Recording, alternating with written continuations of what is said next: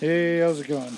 We got, me and James built this aquaponic or hydroponic tower system, and it holds a total of 20 pots, 5 on each side, and we got 15-gallon tank down there. It's just a nice flower potter with a lid on it, and then there's a pump down in there that pumps through a pipe right up the center, all the way up to here.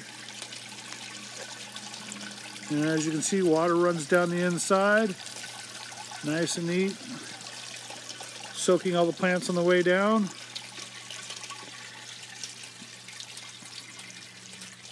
Took us a total of about 10 hours to build total, but this was our first try, so we can cut that time down now that we know what we're doing.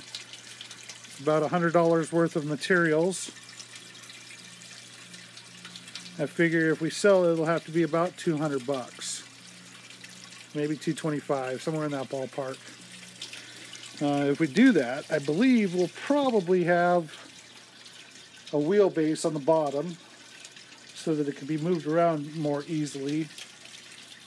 Yeah, great use of vertical space for you, those of you with an apartment or a balcony that you want to grow on and very little property.